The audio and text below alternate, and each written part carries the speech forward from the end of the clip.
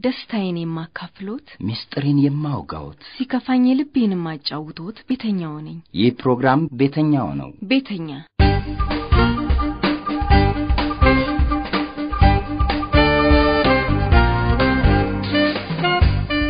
እንዴት ከረማችሁ ውድ ቤተኛ አድማጮቼ? በዛሬው ዝግጅት እውነተኛ ፍቅር የሚባለው የመጀመሪያ ፍቅረኛ ነው። አንዴ ካፈቀርኩ በኋላ ከዛ በኋላ አላፈቅርም በቃ። እውነተኛ ፍቅር አንድና አንድ ነው። ለሞኑ ስንት ጊዜ ማፍቀር ይቻላል በሚል የተለያዩ ወጣቶችን ያነጋገርኩበት ዝግጅት በኋላ ላይ ያቀርብላችኋለሁ። ትዝ ይላችሁ እንደሆነ ባለፈው ሳምንት ጎንደሪት በነገረችን ታሪኳ ላይ መላየት እንዴት እንደጎዳ ታይተናል። ለፍቅር ስትል ብዙ መስዋዕትነትም ከፍላለች። ሰዎች ጎንደሪት ምን ሆነች ብለው እስኪያወሩ ድረስ ማለት ነው። ሁኔታው ያሳሰባቸው ጓደኞቿ እሷን እየመከሯት ነው።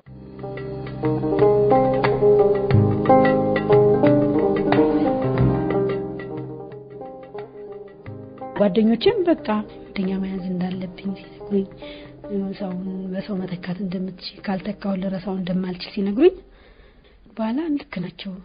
ሾም በሾም ነው ሰውን በሰው ነው መርሳት አይደል? ፀጉሬም እያደገ ሄደ። ሻሽ መጠምጠም ተውኩኝ። ራሴን መጠበቅ እሱ ይመጣል ብዬ ነው። ሲሄድ ያው ደብዳቤ እንደሚጽፍልኝ ስለተነጋገርና ፖስታ ቤት ሲያስገባ በእኔ ስም ሰብለ ብሎ እንዲያስገባው ነው የተነጋገርነ። ጎንደሪት ማን ላከላት ደብዳቤ ብሎ ሰው እንዳያነሳ ስሜን በሰብለ አስገባው ነው። ሰብለ ሚል ደብዳቤ አለ። ሰብለ ሚል ትላላችሁ? የለም ሰብለ ሚል ዛሬ ሚል የዛሬ ሳምንት አልነበረ። ለወደፊት ደግሞ እየመጣች ጠይቁ ብላለች። ልጅም አስልካለሁ። እኔም ከጓደኞቼ ጋር እጄ ያለው ደብዳቤ ግን አልመጣም። ያ ራሱ ተስፋ እንድቆርጥ አደረገኝ። ልማደ በቃ ምን እንደሆነ ሳይታወቅ በዛው ቀረ። ጓደኞቼ ጋር ማድረግ ያለብኝ ነገር በቃ አልመጣም። ከዚህ በኋላ አንቺ ትሄጂም፣ ስለዚህ አልመጣም። ካልመጣ ደግሞ ሁሌ አንቺ እንዲልሽ አትኖሪም። ስለዚህ ራስሽ መጠበቅና በኋላ ጓደኛ መያዝ እንዳለብኝ ነገሩኝ። ሰው ካለሽ በፍጹም ትርሻች ምናምን ሲሉኝ እንደው እኔ በፍጹም እኔ ሰው ማለት ነው እሱ እንደዚህ ብሎ ደብዳቤ ካልጻፈልኝ እሱ እስኪመጣ ጠብቀዋለሁ ብዬ አልዝም ጓደኛ ምናምን አልኩኝ። ጣና ሄጄ መታጠብ ራሴን መጠበቅ ምናምን ጀመርኩ። እሱ ቢቀርስ ለምን እሱስ እንደሄደ አግብቶ እንደሆነስ እንደሄደ ምን ብሎ ነውስ ምን ይታወቃል? ለምንስ ደብዳቤ ያልጻፈልኝ? ሌላ ነገር አስቦ ነው ሄደ። እንግዲህ አሮጌውን ጫማ አሮጌውን ካሴት ሁሉን አሮጌውን ሰጥቶሽ ነው ሄደ። ተይው በቃ አንቺ አሮጌውን ይሻል ተይው ምናምን እያሉ ጓደኞቼ ያናዱኛል። በኋላ ያው ጓደኛ መያዝ እንዳለብኝ እኔም አሰብኩኝ። ካላስኩ መርሳት እንደማልችል ከያስኩ ደግሞ መርሳት እንደምችል ያው ጓደኞቼ ጋር ተነጋገርንና ጓደኛ ለመያዝ አሰብኩ። ከዛም በኋላ ያው ሻይ ቤት መግባት ራሴን መጠበቅ እንዲህ ማለት ጓደኞቼ ጋር መነጋገር ስንል አንድ ቀን ገበያ ላይ ከቧንድ ላይ የሚሄዱ ሰዎች አየነ። አዲስ የተመደቡ ሰዎች እንዳሉ በከተማ ውስጥ እንዳሉ አውቄያለሁ። እኛ ጋር ስንነጋገራችሁ ዘንድሮ የተመደቡ ልጆች ያማመሩ በጣም ያማመሩ ልጆች መጥተዋል ምናምን። እንዴት በጣም ያምራል። ትከሻው ሰፋ ያለ ቁመቱ ረጅም ጸጉሩ በጣም ያምር ደፋ ያለ ጥቁር ነው ጸጉሩ በጣም ያምራል። ቁመናው መልኩም በጣም ያምራል። እኔም ቆይቻቸዋለሁ ያምራል አይደል? አዎ ያን ረጅም በጣም ያምርም ያን የኔ ነው አልኳት እሷን። አራ አንተ ደግሞ ሁሌ ጥሩ የኔ ነው የምትይ የኔ ነው ግድ የለሽም ምንም ችግር የለም የኔ ነው የሚሆን ታያለሽ ምናምን ተባብለን ተነጋገርን ጓደኛዬ ጋር። እዛ አሁንም ደግሞ አየኋቸው። ያን አየሽው አይደል? እዛ ሰፈር ነው ቤት የተከራዩ እና ግብርናዎች ናቸው። ግብርና በጤፍ እግር ጤፍ ማለት ይሄ ነው በቃ። በግብርና እግር ግብርና መተካት ይሄ ነው በቃ። ከአራት አንዱ መርጠን እንታወቃቸዋለን ምናምን ተባባልን ጓደኛዬ ጋር ተነጋገርንና የተከራዩትን ቤት ልጆች ነግረውናል። ከመሃል ላይ የት እንደሄዱ ጠፉ እና ተሸቸዋል አላየናቸውም ምናምን። አረብናትሽ እኔ መካለያቸው መሞቴ ነው አለች። እንፈልጋቸዋለን እና ልጆችን አስተነዛ ልጆች የትደው ነው ምናምን ስላቸው አሮ ቤተሰብ ደው ቃላም ልብሰቃቸው ምናምን ሊያመጡ እዚህ ተመድበው እኮ ነው የመጡ አዲስ አይ ማአሉ ይመጣሉ ቃል ያመጡ ይደዋል ተባባልን ጓደኛዬ ጋር ተነጋገርን። በጎንደር እንደመጡ ከኛሻ ቤት መጡ። ከቤት ገቡና ወደ ውስጥ ገቡ መልኳቸው እና ልጆች ነበሩ ዱርዬዎች ማለት ነው። ወደ ውስጥ ግብርና ጋቤና ነው ምናምን ይያሉ ይለክፉኛል እነሱም አልሰማቸውም ገቡና እኔም ጠረጴዛው ሞሎ ላርጌ ምናምን ምን ልስጣችሁ ምን ስላችሁ ሻይ እንደዛ ሰጧቸውና በጣም ደነገጥኩና ይሮጥኩ የኩን ጓደኛዬ ቤት መዘልሽ መጣው ከኛ ሻይ ቤት ስላት ውሸትሽ ገብርኤል እኔ ያያቸው መጣዋል ነው ያያቸው በቃ ቤት ማን መጣም እንግዳ ማዛውን ሽያቸው ቤትኛ ያያቸዋለሁ እሻልኩና ትንሽ ቆይቼ ሻዩን ግማሽ አርገውታል ታጡን እኔም ሰውን ስለነበር ሳስተናግድ ነበር ኢሳው እሱ ነው የከፈለኝ ደናንሽ አገር ተመደበ መጠን አታላምዱና ምናምን ሲለኝ እሺ እናላምዳለን ችግር አለ ምናምን አለ አልኩና ሳቀብዬ ተቀበልኩና እሺ እንመጣለን አለና ወጣው ሄዱ አይሽው አይደለ አየውት በቃ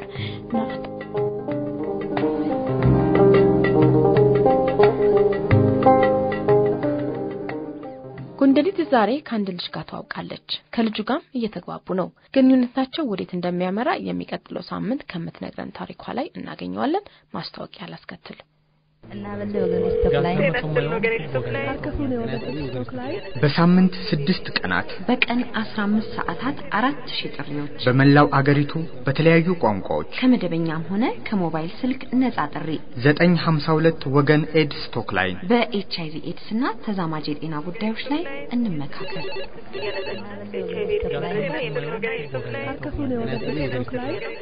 ጎንደሪት ምንነቱ ያልተለየ ግንኙነት ውስጥ እየገባሽ ነው መቼም በዚያ አጭር ጊዜ ከልጁ ጋር ግንኙነታቸው ወዴት ያመራል ብሎ መገመት አዳጋሽ ቢሆንም ሁለቱም ወደ ፍቅር ግንኙነት የሚያመሩ ይመስላል የጎንደሪትን ታሪክ እዚህ ላይ ገታ አድርግና በህይወት ዘመናችን ስንት ጊዜ ማፍቀር እንችላለን ብዬ የጠየኳቸው እንግዶች አሉኝ እነሱን ላቀርብላችሁ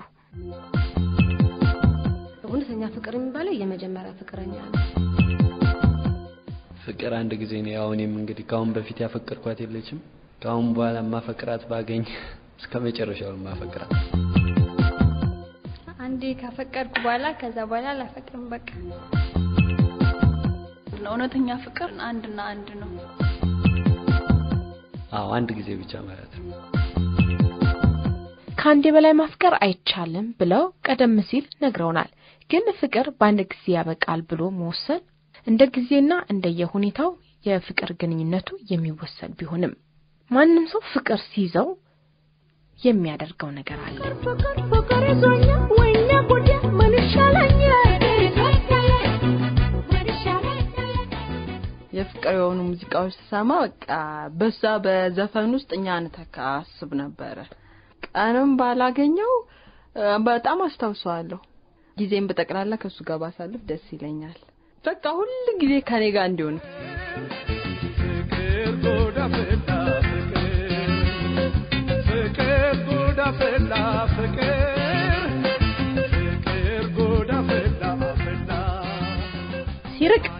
ሲርቅ ማለት ምን እንትን ማለት በቃ የምን ሆኖ ነው ለምን ጠፋ የመረበሽ ሌላ ነገር ውስጥ ቴንሽን ውስጥ ገብቶ በማሰብ ሲርቅ መናፈቅ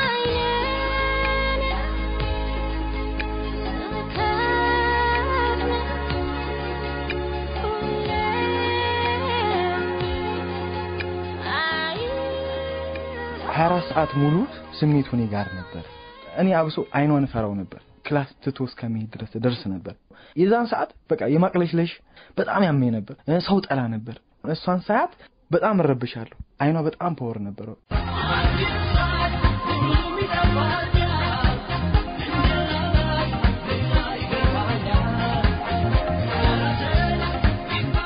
እና ሁሌ ተኝቼ አስበዋለሁ ስለሲትም ካወራ አለክሳለሁ ሁሌ ናስጨንቀኛል አንድ ጊዜ እንደውም ሰው ሁሉ ወንድ የተባለ ያስጠላኝ ነበር በወቅቱ ማንንም ወንድ ሲያናግረኝ በጣም ነው የምናደደው ላወዳድ ከዚህ ሁሉ ኮሳሳ ይጠይቁኝ ዝም ብዬ ቁጭ ካልኩኝ ብቻ ስለሱ አስባለሁ ምናምን እጨናነቃለሁ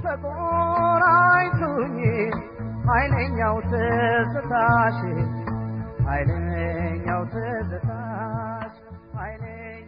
መቼም የፍቅር ግንኙነት ሲጀመር ሁሉ ጊዜ እስከ መጨረሻው ተብሎ ነው የሚታሰበው ግን እውነተኛ ፍቅርና ጊዜያዊ ፍቅር መቼ ነው የምንለየው በዚህ ዙሪያ ላይ ላነጋግራቸው የፈቀድኩት 3 እንግዶች አሉኝ መሰንበት ህሊናና ሜሮድ ይባላሉ ሶስቱም የራሳቸውን ሐሳብ እንዲህ ሊያካፍሉ ተዘጋጅተዋል ወይኛ ጉዴ ምን ይሻለኛል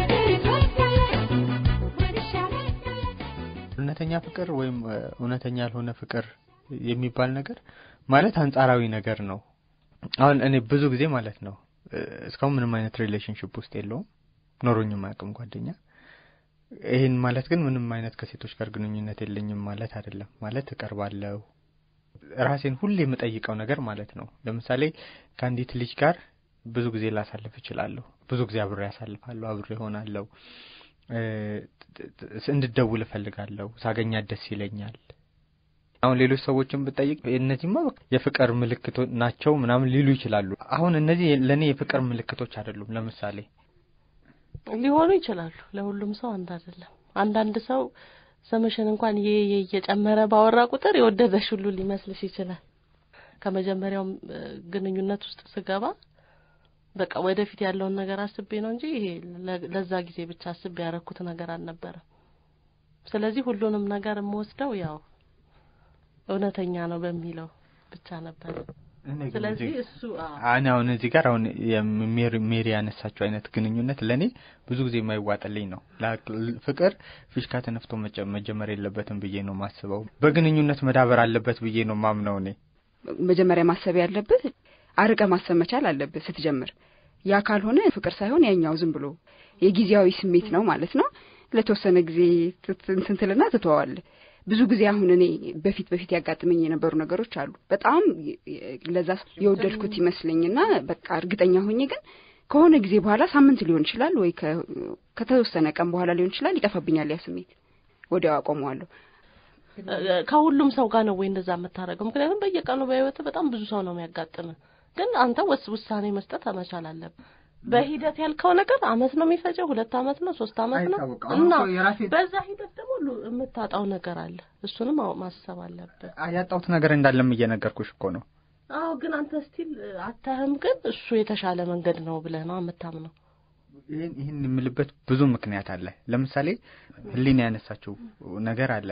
ብዙ ጊዜ አንዳንድ ጊዜ ኢንፋቹዌት ጊዜያዊ የፍቅር ስሜትና የሪል ላፍ አይነት ነገር ይምታታብናል። በጣም ነው መጀመሪያ ስትይ በቃ ዋው ትያለሽ። አይኗ ያምርሻል ምናምን፣ እጇ ያምርሻል፣ ንግግሯ ብሪሊየንት ነው ብለሽ ለሳምንት ለ15 ቀን ለወር ታስቢና ከዛ በኋላ አይንሽን ስትገልጪ ለካ አይን ያላት እሷ ብቻ አይደለም ነው። ጊዜያዊ መውደድ ስሜት ነው እንጂ ሪል ነገር አልነበረም ውስጥሽ። ላይክ ጥሩ ልብስ አይቶ ዋው የማለት አይነት ነገር ማለት ነው። የቀረብኳቸው ሰዎች ነበሩ መቀርባቸው ላይ በጣም እስከ ጥግ ድረስ የተቀራረብን ማለት ነው። ይሄ ፍቅረኞች ያረጉታል ከምንላቸው ነገሮች ምናልባት ከዛ ውጪ ኤቭሪቲንግ ምናረግ። ለምሳሌ ሁሌ ማታ የምትገናኛት ልጅ ምን ትያታለሽ? ቲያትር ቤት የምትገቢያት ልጅ ምን ትያታለሽ? ሪሌሽንሺፕ ውስጥ ከገባው መቆም የለበትም ብዬ ነው ማስበው። እርግጠኛ ለመሆን ችግር አንደኛ ነገር የሪሌሽንሺፕ ውስጥ ከገባው በምንም ታምር መጎዳት አልፈልግም። ራስ ወዳድ በሉኝ። በፊት እንደሱ አይነት ችግር ነበረብኝ። መግባት አልፈልግም፣ እርግጠኛ ካልሆንኩ በፍጹም መነካካት አልፈልግም ብያስብ ነበር። ሁሌ ራሴ ጀምሬ ራሴ አስቤ ራሴ እተው ነበር። አሁን እሱ ሲል ነው የነካኝ። መጎዳት የሚለው ነገር አልፈልግም። ለምን ብዬ ራሴና አጨናንቃለሁ ብያስብ ነበር። ግን ሞክሬ ያየሁት ጥሩ ነው። የመጀመሪያው ላይ ተሳካልኝ። ግን ሞከረ ስታየው ጥሩ ነው። መጀመሪያ ፍቅር ይዞኝ አይደለም የጀመርኩት። ስገባ ፍቅር ምንለውን ነገር ማለት ነው። እዚህ ጋር ትልቁ ችግር ምለው ይሄን ነው። ለምን ሙከራ አድርገዋለሁ? መጀመሪያ የሌለኝም ፊሊንግ ለምንድን ነው በግድ ጭንቁማ ከሌለ እዛ ሰው ጋር ምን ያደርሳል? እሱን እኮ ነው የምልሽ። ሱስ ካልሆነ በስተቀር ከዛም ሰው ጋር አያገናኝም። ስለዛ ሰው ለደቂቃ ማሰብ አፈልግም። ለሞክረው ስትይ እኮ ለማፍቀር ሬዲ እንደሆንሽ ታውቂዋለሽ። ሜሪ ታውቂዋለሽ። ያ እኮ ነው ሮንግ። አንተ የግዴታ ያን ሰውዬ ለሞክረው አልክ ማለት ተሳካ፣ ተፈቃቀራችሁ፣ ተዋደዳችሁ ምን ማለት አይደለም።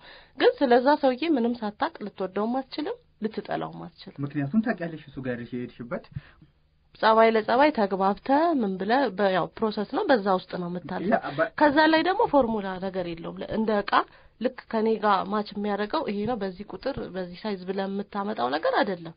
ሞክረ ይሄ ሰው ከኔ ጋር ምን ያህል ፐርሰንቱ ከኔ ባህሪ ጋር ይሄዳል፣ ከኔ ጋር እንግዲህ ይሄ ስለ ህይወት ነው የምታወራው። ከመጀመሪያውም እኛ መሰበት ባለው መልኩ አይደለም የተቀራረብነው። ጓደኛው እንደሆነ ነው የጠየቀኝ። እኔም በተለመደው መልኩ አልሄድኩም። አላጉላላሁትም። እሺ አልኩኝ። ለምን በቃ ሞክራለሁ፣ የሚሆን ከሆነ ይሆናል።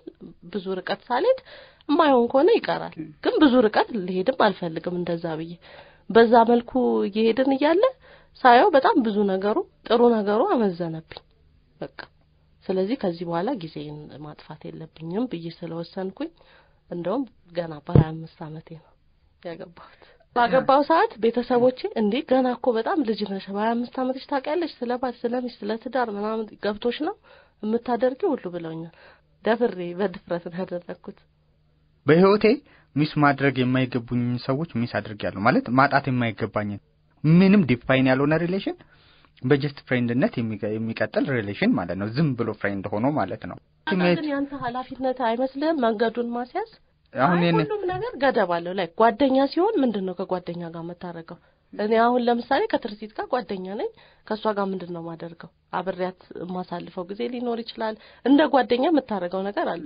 ግን ደግሞ ላይፍ ህይወት ሙሉ ጊዜ አብረው ኖራለሁ ብለህ ግን ካሰብከው ሰው ጋር የዛ ተመሳሳይ ሁኔታ ውስጥ ልታሳልፍ አትችልም ምን ልክ ነሽ ማለት አሁን ለምሳሌ ወደ አንቺ የሚገቡ ነገሮች አሉ አሁን ለምሳሌ አንቺ ምናልባት እድለኛ ሆነሽ ሊሆን ይችላል ገባሽ አይደለ ብዙም ሳትጉላይ በተለይ አሁን 8 አመት 9 አመት ሆናችኋል በትዳር ልጆች አፍርታችኋል እንደውም ምናልባት ምንም የባህሪ ለውጥ ሁሉ አላየሽ ይሆናል የጨመረ የመጣ ፍቅር ሊሆን ይችላል ላይፍሽ ውስጥ ያለው ግን እኔ ህሊናን ለፍቅር ጠይቂያት ሌው ብላ ገብታ በእጅስ ካስገባት ድረስ በደንብ መተወን ይችላል ሁሉ ነገር ምንድነው ፐርፌክት ነው ብለህ ታምናለህ አታምንም አይደል ሁሌም እንደዚህ አይነት ነገር አለ ለትዳር አስበው አንድን ሰው እንደዛ በጣም ቅርብ ሆነ እንደ አንድ ሆነ ያሰብክና ኖርማል ጓደኛም ሊሆን የሚችል ሰው ማትቀበለው ባህሪ ያለው እሱን ተው ቤተሰብ ውስጥ አንተ እኔን ከናቴ ማልቀበለው ባህሪ ሊኖር ይችላል ከወንድሜ ከእህቴ ማልቀበለው ባህሪ ሊሆን ይችላል የሚበልጠው ነው የምታየው እኔ ለምሳሌ ጥሩ ትዳር አለኝ ነው ምነው በራሴ አይደል እንደዛም ሆኖ እኮ እንደ ሁሉ ነገር እንደ ሁሌ ሳንነጋገሩ ለናድረን ሁሌ ተስማምተን ሁሌ ባህሪውን ወድጄለት ባህሪውን ወዶልኝ ኖረናል ማለት አይደለም ግን ለኔ ሲገባኝ ትዳር ማለት እነዛንም ነገሮች ችለ እውነተኛ ፍቅር ይለያል ብዬ ማስበው መጀመሪያውኑ ሲጀመር የፍቅር ሪሌሽንሺፕ መሆኑ የማለት የፍቅር ግንኙነት መሆኑ በጓደኝነት ውስጥ የሚዳብር ግንኙነት ከሆነ ብዙ እውነት ነገሮችን ለመታየት ለመለዋወጥ እድል ስለሚሰጥ በኋላ ላይ ችግር ሊገጥም ይችላል ችግሩ ግን በጣም ትልቅ ሆኖ የሚታይ አይደለም ለመቀነስ እድል የሚፈጠር ስለሆነ በጣም በግንኙነት ውስጥ መጀመሪያ የፍቅር ግንኙነት መሆኑ ሳይታወቅ በሚጀምር ሪሌሽንሺፕ ውስጥ እውነተኛ ፍቅር ሊኖር ይችላል ብዬ አስባለሁ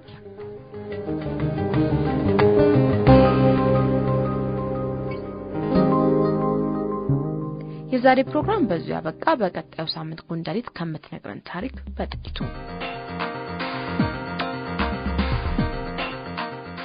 ይመጣል ሻይ ቤት ጠፋሽ ደህና ነሽ ስራ ጥሩ ነው ትምህርትስ ምናምን ይለኛል የወደድኩት መጣው